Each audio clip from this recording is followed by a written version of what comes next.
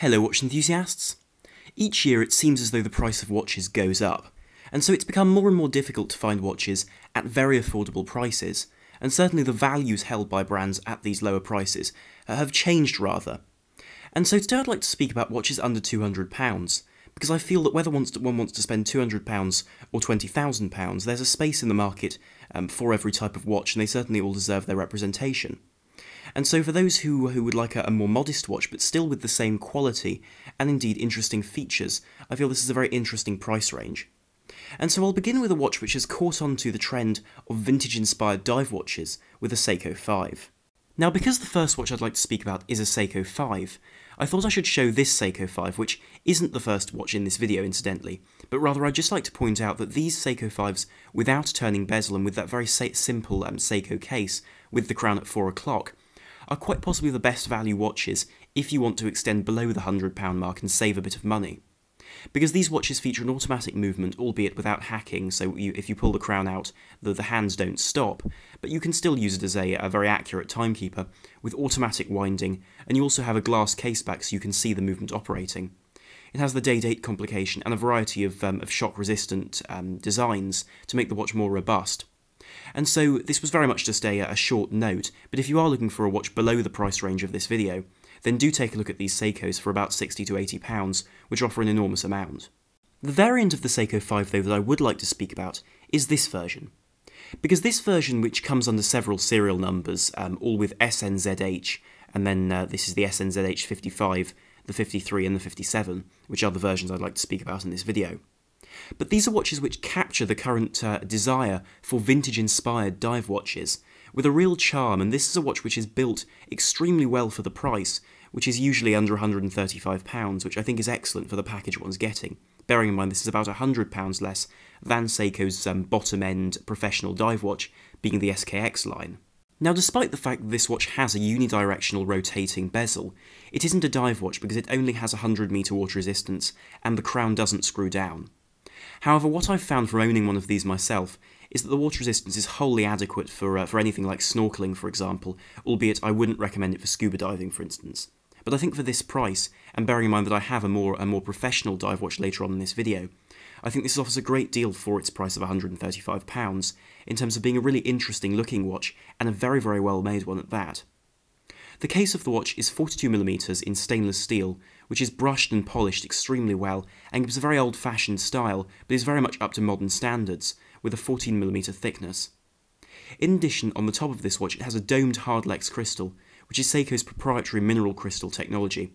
and whilst this isn't as scratch-resistant as a sapphire crystal, it does mean that if you knock it, unlike a sapphire, it's less likely to shatter, and so as a result will protect the watch better if you bash it around. The dial of the watch comes in 3 variants, and this defines what the 3 different reference numbers mean.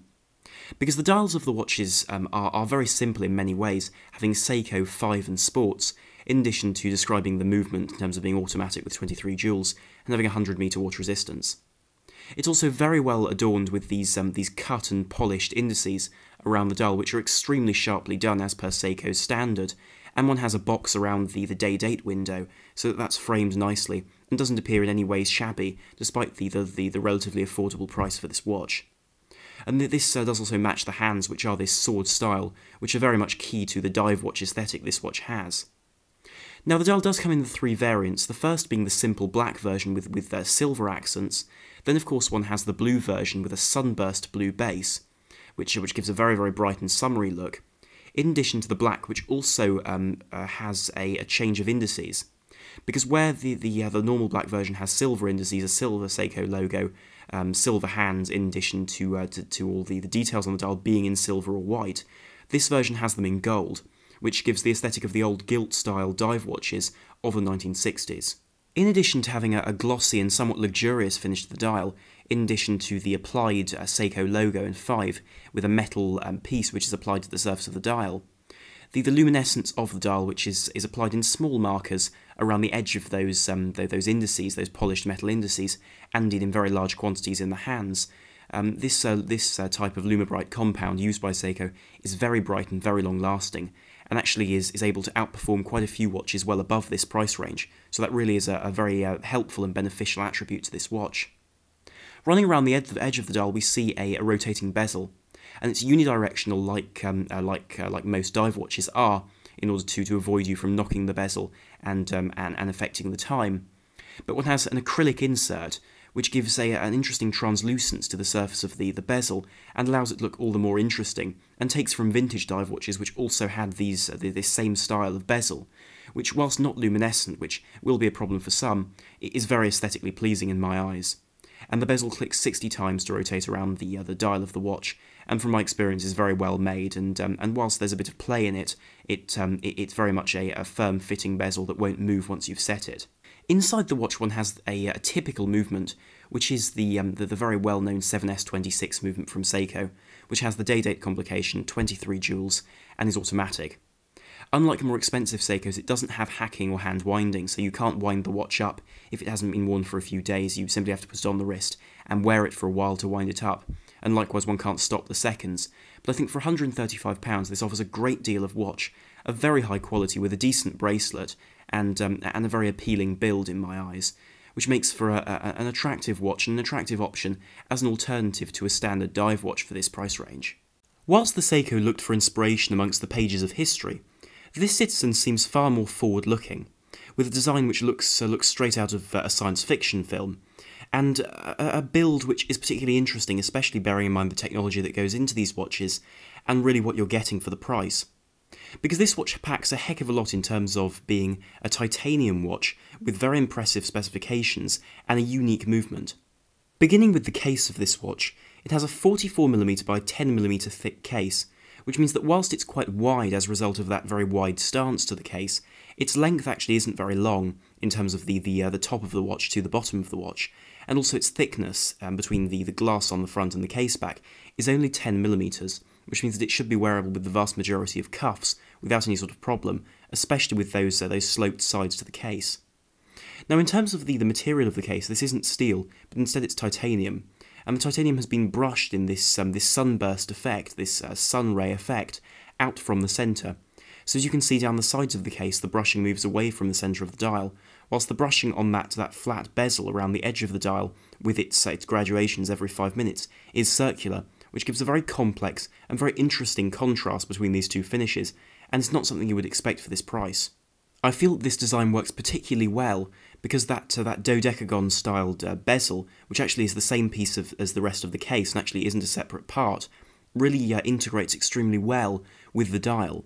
And the dials are all sunburst dials, so they're all brushed outward from the centre so that they catch the light in particular angles, and allow the watch to really appear both simple in terms of the silver version where the dial matches the case, but also very interesting and complex when you see it under the light.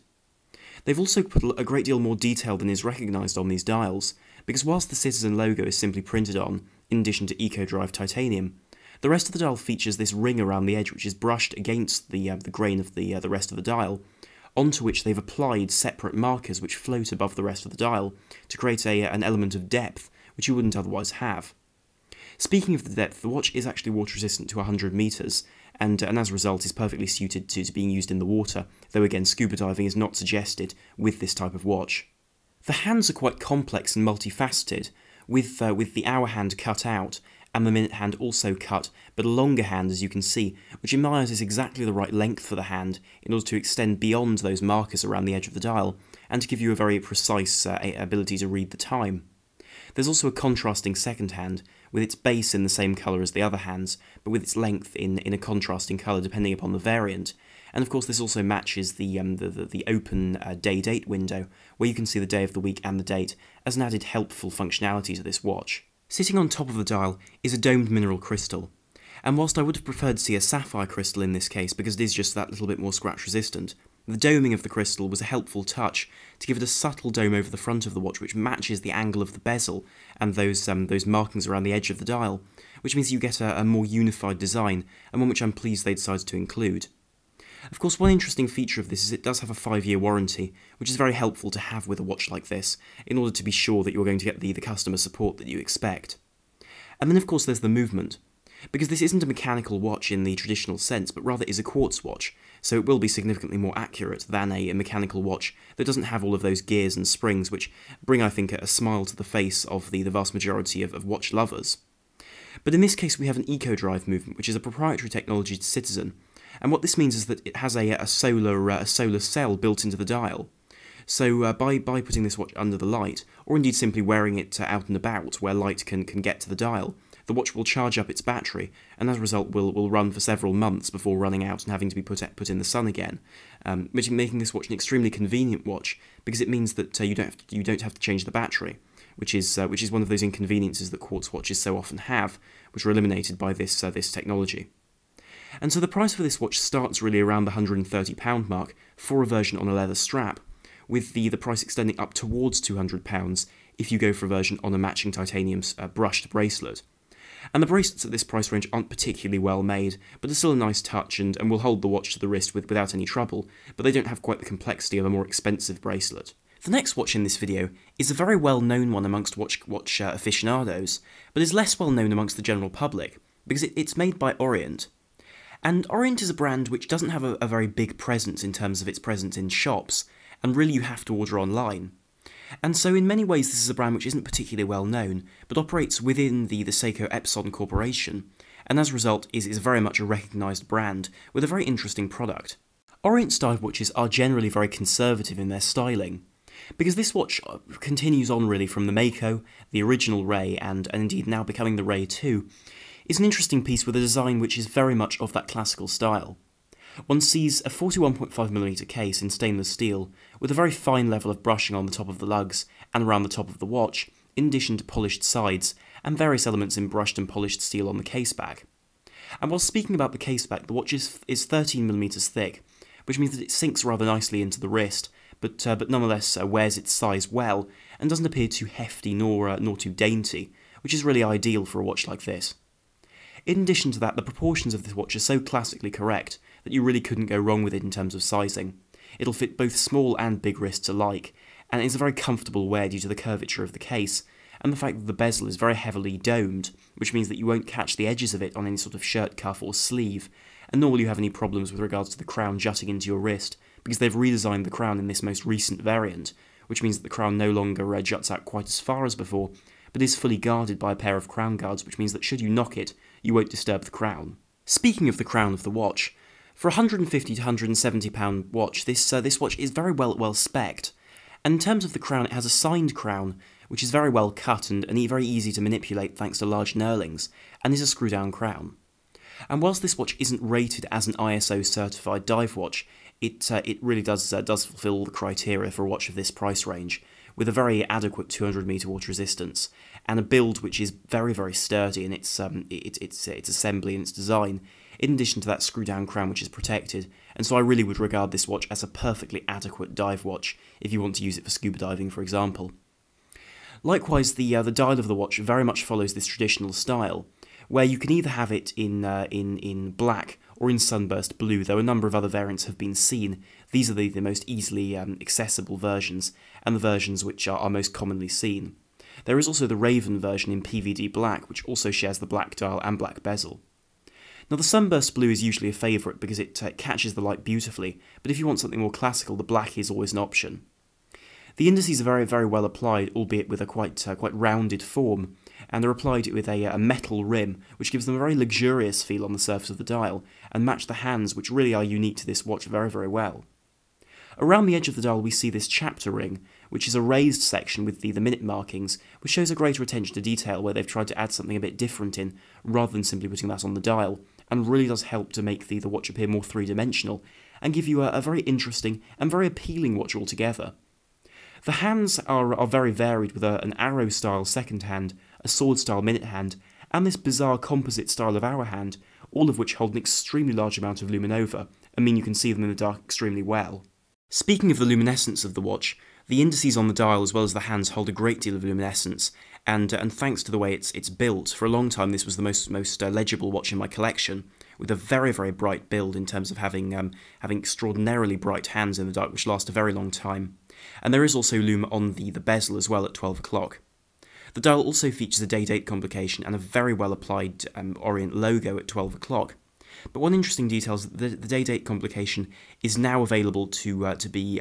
operated via the crown. Previously there used to be a pusher at 2 o'clock, but with these new versions they've eliminated that, which gives a much cleaner aesthetic, and in my eyes makes the watch a far better option as far as a piece for this price goes. And also, in addition to this, the bezel is very, very well built, and of course is unidirectional, so that if you knock it, you can only increase the time you've been timing, as opposed to reduce it, as a precaution for diving. And with 120 clicks, it's very precise, and is very easily manipulated thanks to those knurlings on it. The insert is aluminium rather than ceramic or any other option, but I've found it to be very resistant to scratches, and really there are no problems with this because you can get replacements quite easily. Inside the watch is the automatic in-house caliber F6922, and whilst not the most luxurious of movements, is an extremely well-built movement, and one which I've seen several times and I've found to be extremely well designed at that. The movement does run to lower beat rate of 21,600 vibrations per hour, which effectively is 3 Hz or 6 beats a second, which, whilst a tad stuttery, isn't too much of a problem. And of course with these new movements you do also have the hacking and hand winding option, so if you pull out the crown the seconds stop so you can set it more accurately, and of course when you want to wind up the watch, if it's gone flat, you can do that via the crown. And so for £150 to £170 I think this watch offers a great deal to a buyer, and is a very interesting and I think very attractive timepiece. The penultimate watch I'd like to speak about is a piece from Roue. And these are watches which are made by quite a small brand, but which I've worked with before in terms of showing their watches on the channel. And I was incredibly impressed by these watches for a number of reasons. I haven't been paid to say this at all. I just feel they fit into this video extremely well, because they compare very favourably to other options around this price range. Now, of course, with a name like Roue being a wheel in French, these watches are very much racing inspired, and take inspiration from those 70s watches with tonneau styles of cases from for example, Hoya, of that period. But I think these watches work extremely well because their finishing is superb, and they have a movement which is one of my favourites at this price range just because it's such a robust one. Now, starting with the basics, these watches are 41.5mm across, though of course they have tonneau styles of cases, so they have a slightly bulging side, though because of their curved shape, they're actually extremely comfortable, and are only 10.9mm thick, which again helps the watch to fit a little bit better. And the tolerances with this case are fantastic. The general finish is bead blasted, but it's a very fine bead blasting, with brushing down those flanks of the case, just to give a slightly different finish, and one which doesn't make the watch appear too shiny or too bold, but allows it to have a slightly varied finish, and make it appear all the more interesting to the owner.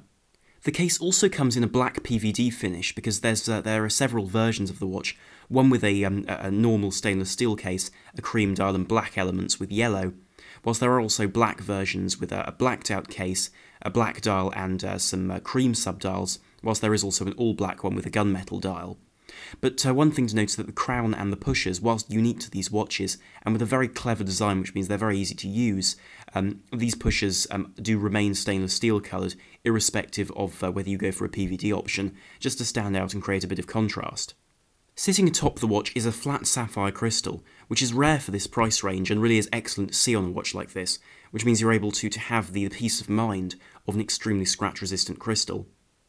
In addition to this, the dial is very, very complex, with a flat base layer, as you can see, with a raised set of graduations around the edge of the dial, and sunken subdials, which keep a flat form, but still remain very interesting in terms of their design, with the date placed at 3 o'clock. And you'll notice that the subdials are placed in this very peculiar arrangement of having them at 12 and at 9, which is very typical of some chronograph movements from the 70s, and so as a result is interesting they've been able to replicate this with the modern movement. Now, in terms of what these subdials read, at 12 o'clock position you have the tenths of a second, indeed displayed very, very well. In fact, these are 20ths of a second, as this hand runs around that subdial once a second, and gives you a very clear indication of the chronograph time. And then likewise one has the minutes placed at the 9 o'clock position on that other subdial, with the central second hand being used to time the seconds on the chronograph. The movement inside this watch is a Miyota quartz chronograph, and whilst these aren't the most celebrated movements, I'm extremely fond of them. And the reason for this is that Seiko VK movements, for example, tend to be seen in more expensive watches in general, and whilst they have the very clever reset, which means they look like a mechanical watch as they reset suddenly, these movements in my eyes are a bit more versatile, because as you can see they've been able to use this movement to have those two subdials placed at the 12 and the 9 o'clock position, and the date at 3. And in addition to this, if ever the watch is knocked and the hands are misaligned by a knock, unlike a mechanical chronograph which would of course have to go back to the manufacturer, here if you pull the crown out and then you use the pushers, you can actually realign all of the hands, which is a really great feature and something which a lot of quartz chronographs don't have. In addition to that, to make it look like a mechanical watch and have that sort of feel, the second hand doesn't tick in single second increments, but rather flows around the dial in smaller ticks, which is a great thing to see and does lend to a really interesting design with this watch. And as though the cherry on the top, this watch also comes with a very attractive and very supple leather strap, with holes in it, like those rally straps from the 70s, and also does come with a silicone strap if you want something that will be water resistant, indeed to protect it from sweat, for example. But this watch isn't particularly water resistant, so I wouldn't recommend swimming with it. But they do also sell a variety of coloured Cordura straps on their website as well, if you fancy one of those, making this watch a very interesting and very appealing option for this price. In this video I was very keen to include a Swiss-made watch, because a lot of people believe, erroneously really, that these watches are very expensive or have to be very expensive. And so I looked to Mondaine, which are a brand which I quite like in terms of their design and in terms of their origins and the way they go about producing watches. Because they're very true to the Swiss railway clock design. Because these are designs which are amongst the most legible of clocks in the world, and they're used universally across Swiss railway stations and indeed across their whole railway network. Because this is a design with the white dial and the black hands with the red second hand that is universally legible and gives a fantastically clear demonstration of the time, which is both well designed but also very clever in terms of using the Swiss flag to produce something which is both patriotic and typically Swiss, but also very clear. And so the version of this watch I'd like to share with you today is the Giant. Now the Mondaine Giant is an interesting piece because it takes that inspiration, but in this case with the new Backlight versions, makes them all the more helpful and legible. Because this watch comes in two versions, the Giant and the Mini Giant, with the Giant being 42mm by 10.3mm and the 35mm Mini Giant having a thickness of only 9.5mm. Now in terms of sizing, both are very, very wearable, though of course they will wear smaller in terms of their feel on the wrist than they look, because they have a lugless design. So in many ways they're a nice balance between comfort and size. And the 35mm is more of a unisex design, whilst the 42mm is very much the men's. Now they come in a polished stainless steel case with no lugs, which means that the strap or the bracelet meets the watch, or meets the case rather, underneath it, which means that it will wear smaller and thus I think looks more like a wall clock, which is a very interesting look.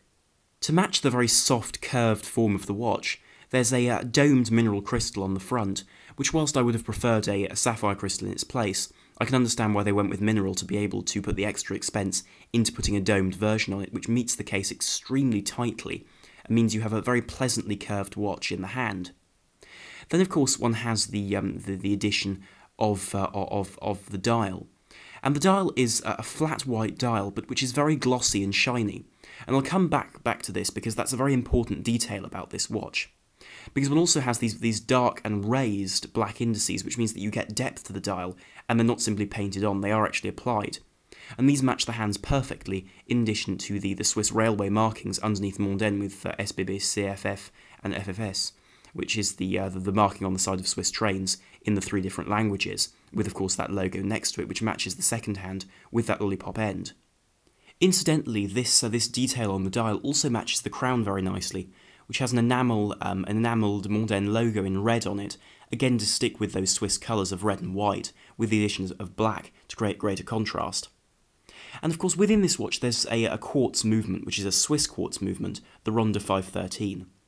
And this is a very reliable Swiss quartz movement and does have a great degree of metal parts, and so doesn't follow the general belief that quartz movements are made of plastic and are disposable. This is a serviceable movement and one which will last, which is exactly what you want in these watches, and I think provides exactly the feel and the look that one would want in a watch designed to look like a clock and to give that very attractive and unique style. And in terms of straps, one has two options. One can either go with a leather strap which comes in black or red, or indeed in a version with a Milanese mesh style of bracelet, which is slightly more expensive, but gives you the option of something a bit more refined and which goes even better with that railway inspiration. But the most interesting piece of this watch, though, is the effect of that dial on the hands. Now, invisible to inspection during the day, the backlight versions of this watch, which I find particularly interesting, have a luminescent paint on the back of the hands. And what this means is that during the day, when the sun's shining onto the dial, light is reflected off the very glossy dial onto the back of the hands. And this means that during the night they glow with a very bright and very clear outline around the hands, which means that you can enjoy the blacked out shape of the hands, but also be able to enjoy legibility at night. And of course, because this is reflected, they certainly do last in terms of giving you a long-lasting legibility at night without compromising the design. And in terms of the price for these very interesting dress watches, they run from about £175 for the 35mm version on a leather strap, up to a bit over £200. Actually, they run up to about £210, which I admit is a bit over the price, but is I think justified for the version in the larger size on the metal bracelet. And so I feel these watches make a really wonderful piece for any addition to a collection, or simply as an everyday watch, which give extremely good legibility, a very reliable Swiss quartz movement, and design which is immediately recognisable. And so I'll conclude the video here, but do tell me in the comments down below what you thought of the video, and indeed what you thought of the various watches I spoke about. And so if you did enjoy the video, then please do like, share and subscribe to help the channel, and to be able to enjoy more content here in future. So thank you very much for watching. This is Armand the Watch Guy, out.